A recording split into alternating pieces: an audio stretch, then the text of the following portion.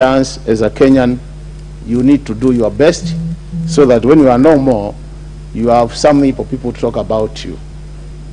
With those many remarks, Honorable Speaker, I want to wish the members of Kiamba God's grace during this time of mourning, even as they put to rest this important son of the soil. May he, Honorable Speaker, may his soul rest in eternal peace. Amen. The Honorable Dr. Robert Pukose, member for Endebess. Thank you, Madam Speaker. Madam Speaker, on behalf of the great people of Endebess, myself and my family, I want to join Honorable Kawanjiko to send condolences to the people of Kiamba following the death of the Honorable Stanley Munga Githunguri.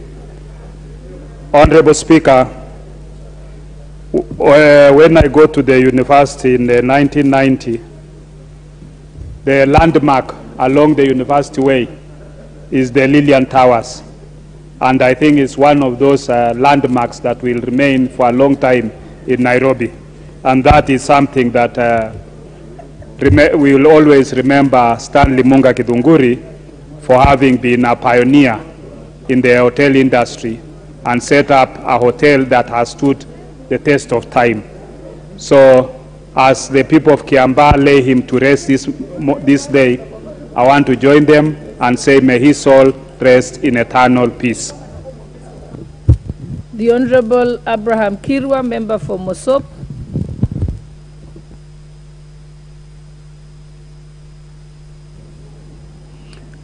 Thank you, Madam Speaker. Allow me also to join the members and people of Kiamba as we pass the condolences on behalf of the people of Mosop as well for the passing of Mr. Stanley Githunguri.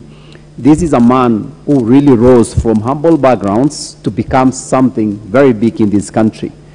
This is a gentleman who was born out of this country in Tanzania and later on came back to Kenya, who lost his own father at the age of 13. And the mother really struggled to raise him up. He was raised by a single mother who really gave the best to this young man and became somebody. He later on went out of the country where he was in the US and later came back to serve this country. This gentleman, Mr. Stanley Githunguri, is somebody that we ought to really appreciate what he did. In honor of his own mother, he named Lillian Towers after the mother because of what the mother did. So today, I want to join the people of Kiamba to actually pass my condolences to the family and wish them, well, even at this moment as we send him off, and pray that God in his own time will be able to sustain and keep the family. Thank you, Madam Speaker. The Honorable